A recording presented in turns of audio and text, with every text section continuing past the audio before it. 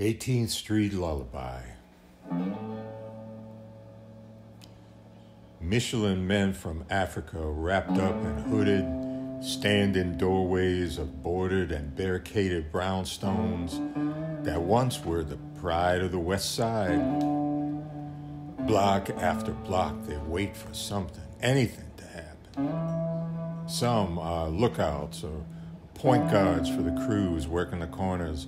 Others just huddle over oil drums, burning trash and brown bagging it to stay alive. Everything is dark out there along 18th.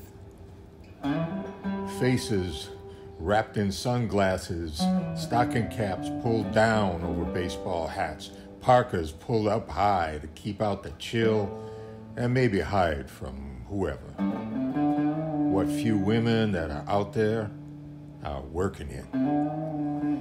Flickering cathode tubes and hyphenated neon act as stage lights for the action happening at the all-night liquor stores.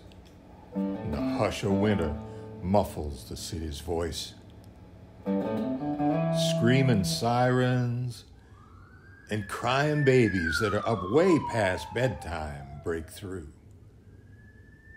Glass block crucifixes in storefronts of prayer light the way to a higher power and hope.